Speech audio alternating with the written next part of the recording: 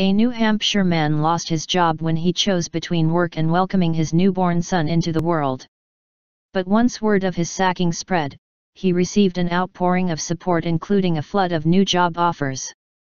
Lamar Austin worked for Salerno Protective Services, a private security group for college campuses and retail stores. He was in the middle of his 90-day trial period and was expected to be on call night and day.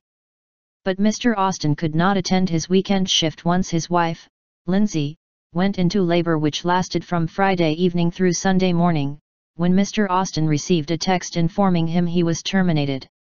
"Sometimes you lose something and you get something even better," Mr. Austin told the Concord Monitor, while with his wife and new son, Canaan, the first baby born in the state of New Hampshire in 2017.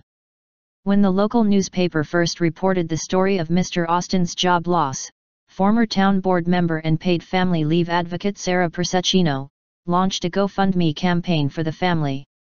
"I don't think they should have to be worrying about financial issues right now, it should be a joyful time for them," she said. "I don't think anyone should ever have to choose between their family and their job."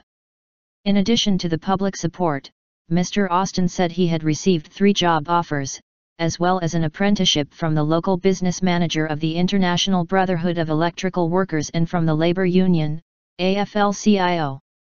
Mr. Austin's former employer declined to comment on specifics of Mr. Austin's case, citing confidentiality of the business, but they told the Monitor, "Salerno Protective Services is not in the practice of releasing employees stated in the article you published, but must be cognizant of the product we give our clients."